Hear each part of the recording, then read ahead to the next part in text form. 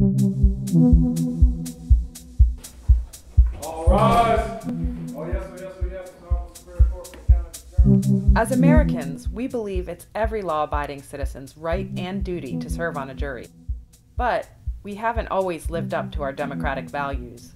Before the Civil War, blacks were excluded by law from participation in the criminal justice system except as defendants.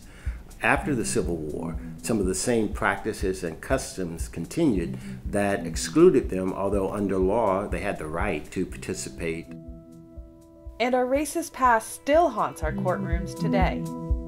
There are almost 150 people on death row in North Carolina today, and almost half of those people were sentenced by juries that consisted of no more than one person of color.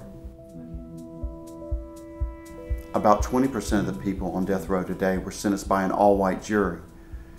In a state as great and diverse as North Carolina, that's absolutely unconscionable. Black jurors who are qualified to sit on the jury are struck from capital trials at more than twice the rate of white jurors. Prosecutors' own notes show that they still strike black jurors because of their race, even though it's illegal.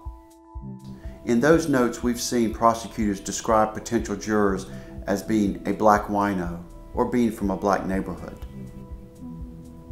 In one case, a judge asked the prosecutor why he struck a black juror. He responded, "I left one black person on the jury already."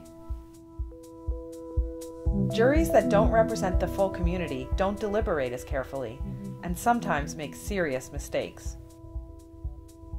At least 9 innocent people have been sentenced to death in North Carolina.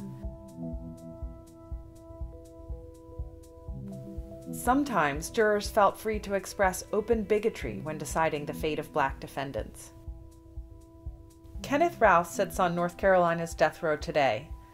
After his trial, a juror openly admitted his racist beliefs. He said that jurors talked about how black people didn't like living as much as white people did. He believed that black men raped white women so that they could brag to their friends about it. Despite decades of reforms, racial bias still pervades our capital punishment system.